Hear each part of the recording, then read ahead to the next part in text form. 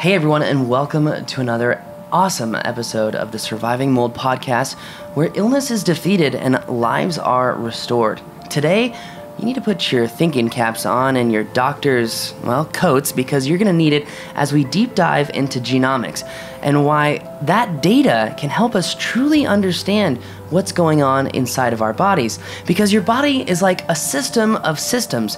Think of it almost like a city. Many different systems working together, running each other, really for the betterment of one another. And here to explain why genomics are so important for understanding your physiology is Dr. Jimmy Ryan. Doctor, welcome to the show. Thank you. I like that example of the city because the city probably couldn't function if all those systems weren't working together in conjunction. Totally true. No, if you don't have water or if you don't have electricity, then the city... I think you said you're probably going to be unhappy, and that was definitely the nice way of putting it. That is for sure. Well, hey, so where are you from, and what do you do, and why are we sitting here talking about genomics? Well, I've spent most of my life in South Florida, and I have a lab in Deerfield Beach, Florida, and we look at gene expression. Mm-hmm. And gene expression is, in another term, could be called functional genomics. So the genome is your DNA, and a lot of people get tested for mutations in their genome, and that's actually a very good test to understand, and that gives you information on disease susceptibility. So what we do is a little bit different. We look at the expression of that gene in our patients. So we try to measure the number of genes,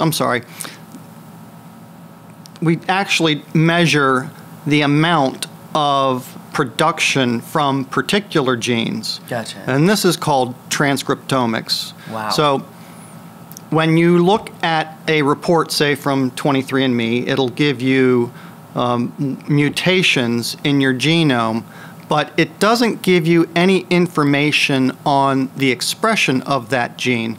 So we have about 50,000 genes in our DNA, and most of them actually don't code for proteins. They stay in a form called RNA, and they actually function as a regulator for other genes that code for proteins, which do the actual work for the cell. Wow. I don't know if I'm getting a little too far in the weeds here. Well, but hold on. Let's take a step back just for a second. So what you're saying is what proteinDX does is the lab that not only measures things that are similar to what 23andMe does, but it's also giving you a lot more information as far as the expression, and we'll call it maybe an attitude. For example, you may have a 17-year-old, but you've got a really angry 17-year-old who plays lacrosse. Exactly. So I try to use an example of, you can use an example of a musical instrument, and maybe a guitar is an easy thing to use. So if you look at a guitar, you can make certain qualifications about it. It's a ovation guitar, it's tuned to this key, it's got this type of wood, it's got all the necessary characteristics of the guitar, but it doesn't tell you how the guitar will perform in the hands of someone. So everyone has a genome.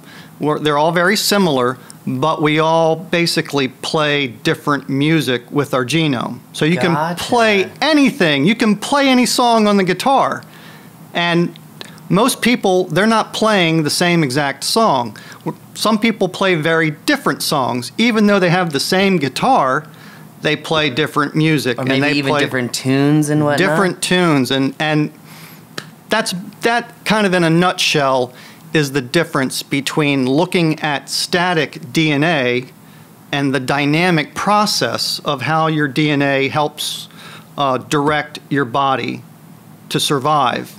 Wow. So this data, this information is helping patients and doctors truly understand how the body is operating on a cellular level. Is that correct? Exactly. So on a cellular level, but also on a day-to-day basis. Oh, wow. You have a cold, you're going to be expressing different genes than when you are feeling great and That's healthy. Interesting. So that's how the body, it's a dynamic process. So if I have more good genes when I'm sick, are you saying that maybe I should try to have kids while I'm sick? Is that like no, what I I'm don't getting at think. here? Well, there's that qualifier good. That's a dangerous thing because when you're sick, and let's say you have the flu, you're going to produce genes that help you fight the flu. So those genes are good. You just need different genes for different circumstances. Gotcha. So all of our genes are good. We don't do well if we're not, if we don't have all the genes that we're supposed to have. Gotcha. So when you, with working with proteinDX, the lab that you have, and you're testing different patients, is it blood? Do you take a blood test? How does we take a blood test. The blood is drawn into a special tube which preserves everything exactly as it is when it's drawn from the body. Gotcha. And so it's a very tedious process to make sure that everything stays the same as when it just came out of your body, because that's what we want to measure, what the blood is most like in your body. If you have a sample that sits around, the genes are going to change because your blood is now out of your body and it's trying to adapt to its environment. So it changes constantly, and our genes, our DNA is made that way. It's an adaptation to our environment. It's going to produce what it feels will give you the best survival chances in that environment. So the DNA is like the first supercomputer. It integrates all of the information in the environment and then outputs a certain amount of genes that will best suit that environment. Wow. Okay, so if the DNA is the supercomputer, do we have 50,000 supercomputers or 23 supercomputers? Well, every cell has DNA. So we have trillions of supercomputers. We have trillions of supercomputers and flowing inside us all the time. You really are smarter than you thought. See? And flowing, yeah. And your DNA controls a lot of things that you may not know that you're doing. Your body is constantly regulating, trying to find an equilibrium and a homeostasis without your knowledge, but it's constantly making adjustments to all of your systems. When I stand up, my blood pressure will change because of, hemodynamics, and some things happen without the direct intervention of DNA, but the DNA had set up this system, so we're back to the city system. We're back to the city system where, okay, maybe you have an infection and there's a release of cytokines from a stored pool. Well, the DNA didn't directly send the message to release these cytokines, but the DNA set the system up so that when you need this, I'm going to set a pool of this material right here, so when there's an emergency, it just releases. Wow. But the DNA has already put that system into place. When we are conceived, we start out as one single cell. And from that, the DNA orchestrates what we are today. Yeah, that's crazy. So that's trillions we go from a mind-blowing. single cell to trillions of cells that can do all these things and think all these things, and so that's fascinating. It really is. It's truly fascinating. So when genomics are really important for finding out data and information about our bodies and how they're acting and expressing themselves, how is that important when it comes to biotoxin-related illness? So before we started recording the show, you were saying, well, we've talked about genes and expression. I can check for hundreds of things, but with the Shoemaker protocol, I'm only looking for a certain number of things. What type of things are we looking for, and what types of things will these labs tell us? Well, the labs are going to look at the types of genes we're expressing and the magnitude of their expression. So if we use an example of an infection, interleukin-1 beta is a molecule that's produced to help us fight infection. When we're not infected, we don't produce a whole lot of that. When we are infected with something, the body starts producing that. What it first does is it produces more copies of the gene. The gene then goes out and is turned into a protein. And that protein goes and does its job. So what we can do is when we see that there is an increase in interleukin-1 beta gene production, we understand that, okay, the body perceives an infection. So there's hundreds, maybe thousands of genes that get either turned up or turned down in response to certain environmental stimuli. So if I remember correctly, and I'm probably wrong, so bear with me. If I remember correctly, in episode 1, when we were interviewing the 8-stitches and whatnot, she mentioned, is it TGFbeta 1, which was a big indicator that she was inflamed. Is that correct? That's correct. Wow, I actually remembered that correctly. That's actually a shock right there. Well, so take us into why TGFbeta 1 is one of those markers and its relationship and why it's important. Well, that's very, very complicated, and it's more complicated than I could explain because I don't understand it. All right. But it is TGFbeta 1 is a cornerstone inflammatory regulator, which means what's interesting is things are so interconnected. There's probably no linear relationships that you can say this does this, does this, does this. Causation doesn't equal correlation? Well, it's more like a spider web. Okay. If you want to think of it that way, everything is interconnected. Not everything, but there are networks that are very tightly connected. So the fact that TGF-beta, it has a lot of connections to the immune system. And so if you said TGF-beta is elevated, it means this. That would be a reductionist type of attitude, because if TGF-beta is elevated, but IL-1 is downregulated, what does that mean?